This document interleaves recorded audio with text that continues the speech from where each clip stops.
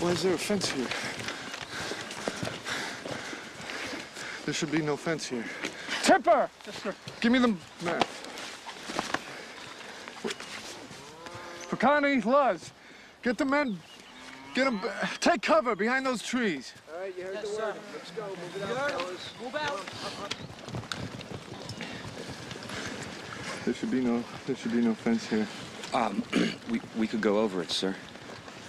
Really? That's not the point. Where the goddamn hell are we? Connie, Sobel's lost again, right? Yeah, he's lost. Hey, Luz. Can you do Major Horton? It's a wild bear crap in the woods, son. That's good. Maybe the good Major can goose this smuck. Get us moving. No way. Oh, yeah, yes. Luz, you got it. You got it. Come on. All right, just this once. Sound good?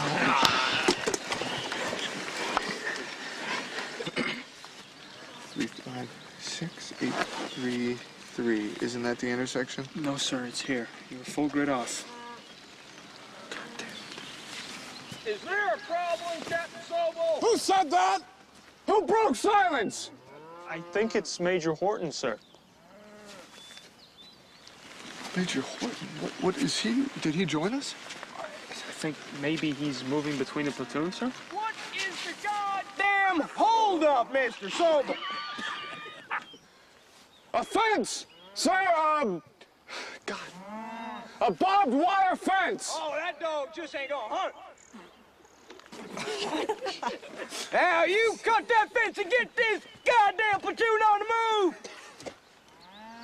Yes, sir!